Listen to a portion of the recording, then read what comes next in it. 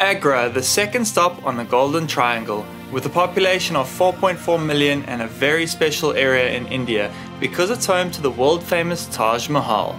If you haven't watched our previous videos, we took a second-class train from Delhi to Agra.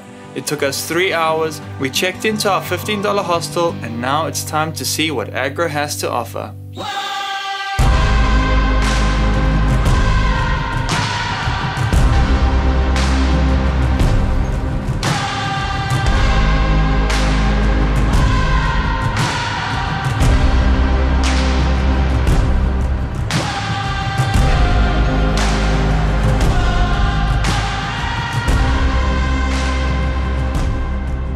Good morning, it is now 5:30 in the morning. We got our online tickets, we're on our phone and we just scanned the QR codes at the gates, which was very easy. Then we passed through a quick security check. They check your bags, they check literally everything inside your bags. They take away all of your snacks. And that's about it, now we're through. Wow, we are currently just walking in the entrance.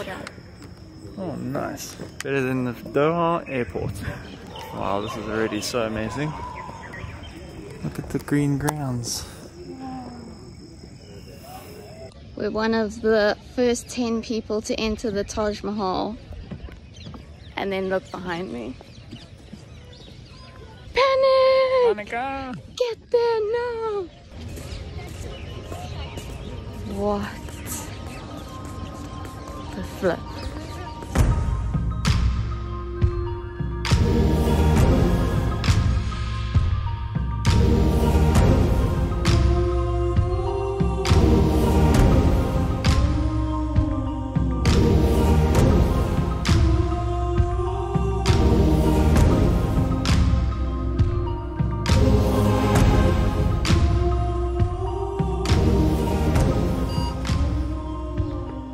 We're going to put some foot covers on now because the government's asked us to polish the floors a bit. Just joking. We're going to keep it nice and clean and protect it from all of the wear and tear that can happen from shoes.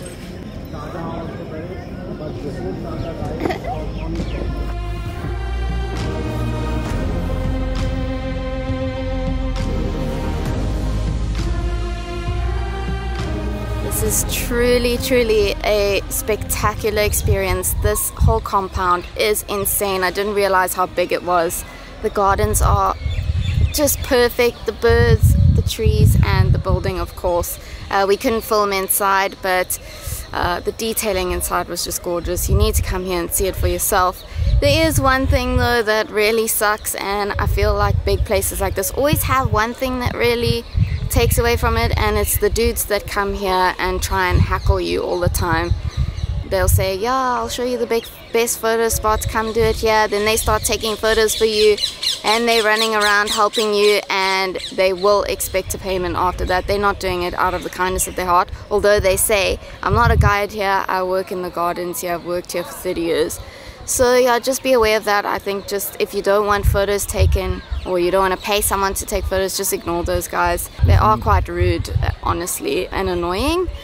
And it was the same at Teotihuacan. People also heckled us there. So yeah, that's just something you have to deal with. But otherwise, it was amazing and highly recommend. You have to come and see one of the wonders of the world. It's just fruit. It's amazing. For a little bit of history, this was actually built in 1632 as a testament to the late Mughal king's wife that passed away during her 14th childbirth. It was his favorite wife, so he decided he's going to build this entire Taj Mahal in her memory and have her entombed right in the middle. And when he died 40 years later, he was entombed next to her, and that is the only thing that is not symmetrical in this entire compound. They basically put his tomb right next to her, so there's two tombs, so he's slightly off center. That kind of screws with Clary's OCD.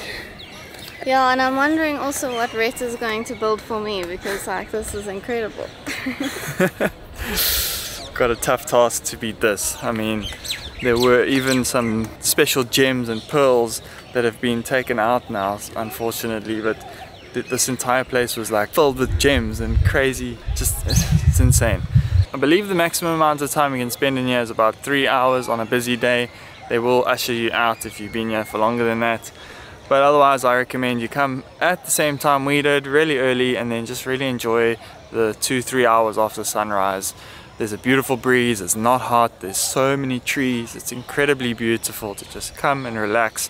You can even just sit on these benches and just admire this magical place. Only got 3 hours of sleep last night, and if you know me, I need about 9 hours of sleep, so yeah, feeling pretty tired. It was so worth it though. But yeah, time to get some breakfast because I'm starving. And we're also going to be checking out of our hostel and moving into a new one. I think it's also a $25 place, so yeah, let's go check that out. Sure. Tired. Yeah, it's hot. 3 hours of sleep. If you're looking for a really good place to have breakfast right after you visit the Taj Mahal, I recommend coming to Chia Taj View.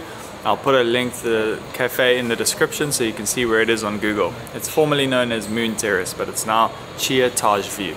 We had a quick 2 hours sleep after the Taj Mahal and breakfast. Now we're going to attempt to walk down the road with our bags to the next place we're staying at. No idea what it looks like, but we'll find out very soon.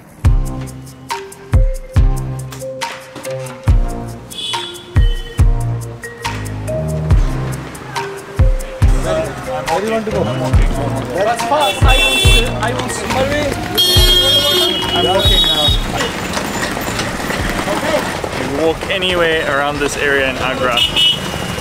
You're gonna get asked a million times if you want rickshaw. Granted, they're very cheap. It's only like 50 or 100 rupees for a ride to pretty much anywhere in Agra. But yeah, there's just tons of them asking you over and over and over and over.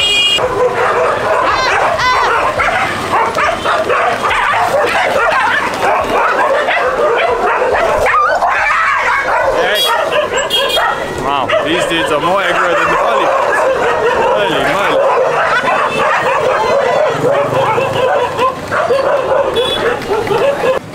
Hello. Namaste. I'm looking for the hotel. Is it here? Yeah. Okay. I'm Claire and Rhett. Your reservation? Yes, Please to come. Your name? Claire. Welcome drinks. This is your chai. Oh, thank you. This is for you. Thank you. Welcome chai. Once I saw people and we are enjoying it. That's the most important thing. Of course, enjoying your life. At least after one day when I'll be like 90, nah, 70. I don't care about number, but I just want that at least the last day of my life I should sit properly like this and having fun. Yeah, not living my life like, oh God, take me up. I should say, God, one more day. Give me one more day. Get me one more day. Tomorrow, Goa. Yeah. Luckily, you are in the original part of Agra. Okay. This is original Agra. Okay. People come to Agra, live in fancy hotels, go in Mercedes, BMW. Trust me, bro. You don't need to come to Agra. You know why? You can do that anywhere. You can do it in Vegas. You can do it in Delhi. You can do it everywhere. Luxury is everywhere. You came to us because you need to see what is our life is about. This is our life. This is how we do entertainment. Flying pigeons, flying kites, watching Taj Mahal in the morning, having some good chai. Beautiful. Oh. This is about us. Old Agra people. Oh, I love it. So did you grow up in Agra? Yes ma'am, I born and brought up in Agra, and this is the reason. It is my dream to do whatever I can, but we need to do it here only.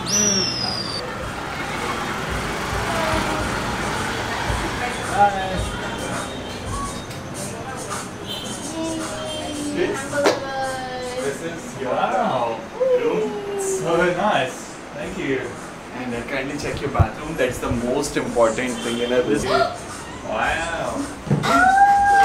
Automatic light, did you see that? Yeah, it is like, when you go inside, you need like 10-20 seconds to search the switch. Yeah. So, for 30 seconds, 20 seconds, this light automatically turns on. Brilliant. Oh my goodness gracious me.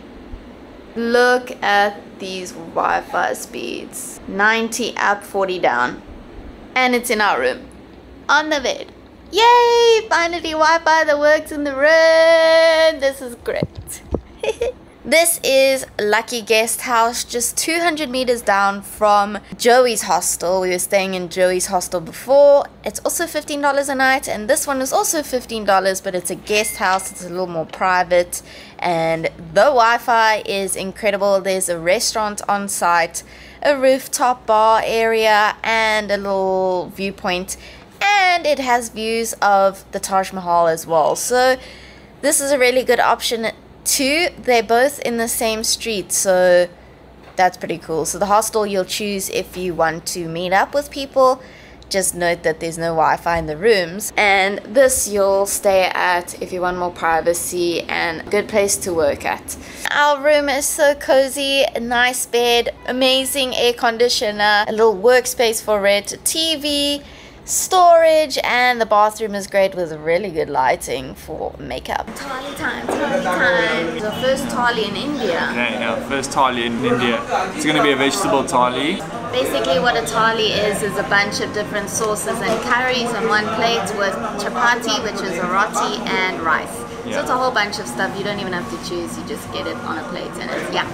And I got a banana lassi, which is actually really good. I think it's important to drink banana lassis because it's like made with curd, which has got a good probiotic. So when you get to a new country, try have some curd. It helps get those natural bacteria into your body straight away, so that your stomach just copes with the food in the country. Lunch is finished, stomach is full. This is a trend in India. We eat so well here.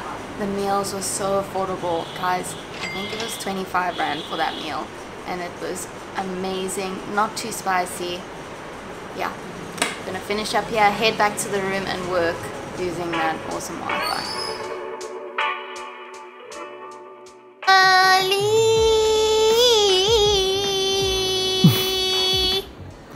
Vegetable thali.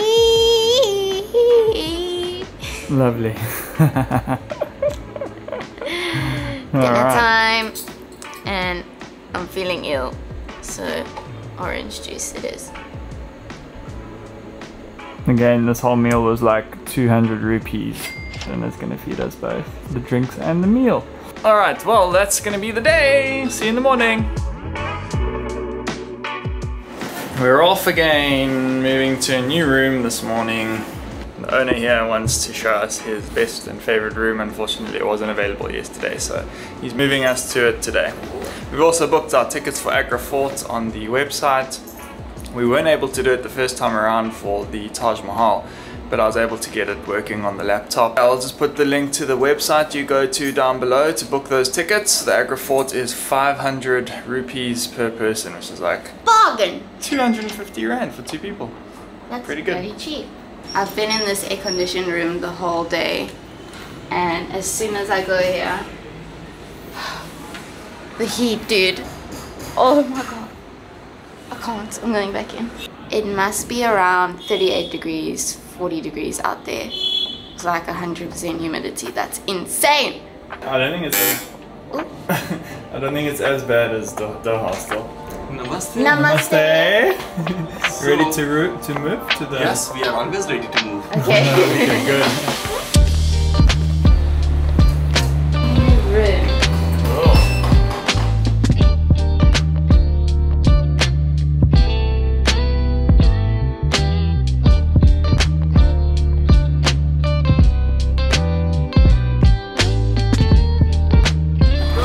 Yeah, my brother is full.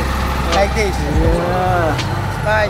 It's time to book our train to Jaipur, and the IRCTC account decided it's not going to work for us anymore, so we've come to this little shop here and they're going to do it for us. It's so much easier if you just ask a local to help you, because then you don't have to verify and have cell phone numbers and all these things. So let's go. Our friends here are booking us tickets. Thank you so much. Thank you. We appreciate it.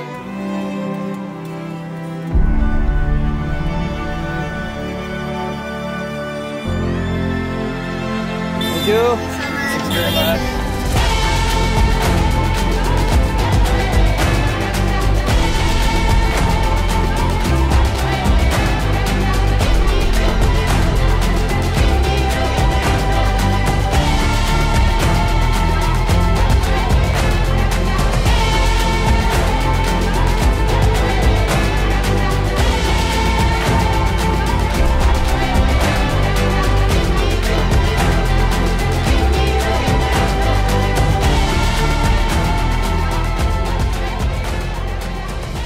missed the Red Fort in Delhi, but we weren't going to miss Agra Fort. This place is so impressive. It is massive. The walls are like 50 meters high. It's crazy, and it's just amazing to just think how the old battles must have been carried out in this area. It must have been so hard to breach these walls and to get into the palace where the old kings used to reside. Oh, it's the detailing for me though. Beautiful. I think we spoke about the price. It's actually really cheap to visit this place. And then we just took it was like 20 Rand, about 100 rupees in the rickshaw from our hotel to get you. It's just about a 10-minute drive, so it's really nearby. I highly recommend you make the mission to come and see Agra Fort. Shah Jahan's palace right now, it is looking very much like the Taj Mahal with all the marble. Extremely beautiful to see. Lots of gems still in the walls. We just visited his famous prayer room where he... Oh, it's the most beautiful room in this whole place. Yeah. So that's every morning he'd wake up and it faces east straight to the Taj Mahal. And if you don't know the history, his wife was buried in the Taj Mahal first in 1632. And basically every morning he'd wake up, have a prayer and look at the Taj Mahal. And shame, he had to live about 45 years without his wife, and then when he did die in that prayer room, they just took him to the river and took him straight to the Taj Mahal and then buried him next to his wife. It's quite romantic. Yeah, so sad. And he was actually a really cool king from what we can tell, because he set up a justice bell, which anyone from any caste system, any background could ring the bell if they felt that justice wasn't being served fast enough. It was basically a way of the people being able to contact the king directly to solve their problems. So actually quite thoughtful and really something you don't really see from kings often. Gosh, it's quite the workout walking around this place. It is massive.